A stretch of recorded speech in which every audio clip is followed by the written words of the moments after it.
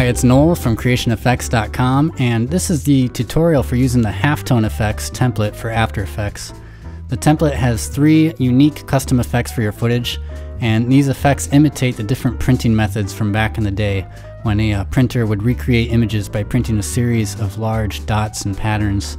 And you can easily customize the effects with slider controls so you can really create a variety of looks. It's really easy to use, and I'm going to go through all the features right now, so let's get into it. A lot of my customers run into a problem with errors in After Effects because they didn't open the file correctly, so I want to quickly go over the correct way to do it. If you purchase a template, you'll download a zip file with the project file inside it.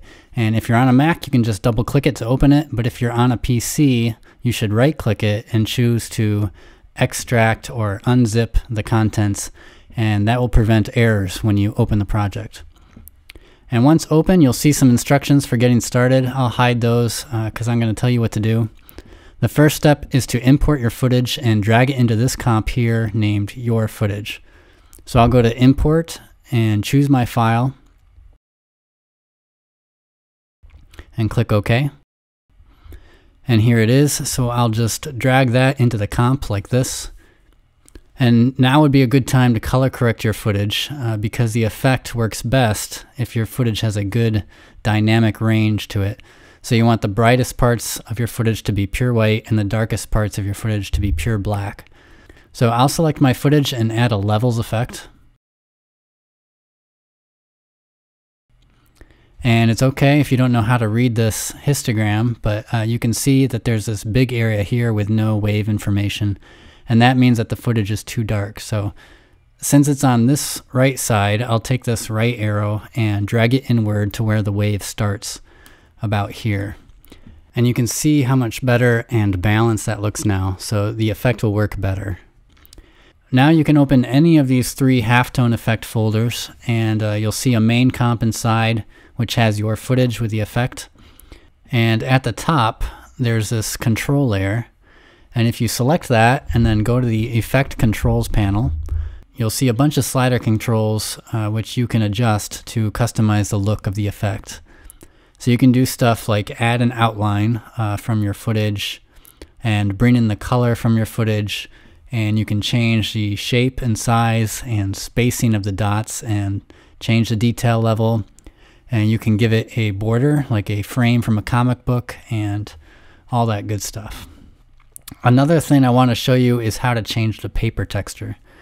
And this comp has a paper texture layer here, composited over everything. And you can find more paper texture options if you open this Dynamic Textures folder and inside the Paper Textures folder. Now, rather than just dragging this into the comp, it's better to swap it with the original paper texture that's in there because this layer has some effects and expressions that we want to keep. So there's a method to swap them out. You just select the layer and then select the paper texture comp that you want to use up here, and then hold down the Alt or Option key and click and drag the new texture onto the existing layer. And I should tell you that you can quickly preview what any of these textures look like inside this Dynamic Textures Preview comp. And also, if you open up any of these comps, you'll see that these texture animations have their own control layer, which will allow you to customize how that paper texture looks. Okay, back in the main comp with our halftone effect, there's this stop motion effect layer here, and it's off by default because I found it to cause some major delays when I preview the comp in Creative Cloud. But it's an important effect, and it doesn't seem to cause any delays when exporting the video, so I suggest that you just keep it off while you're customizing the effect and then turn it on when you're ready to do a final preview or a render. And what it does is it lowers the frame rate and adds subtle variation to the rotation and the position and the exposure of each frame, and the result is it gives it the look of a stop motion animation.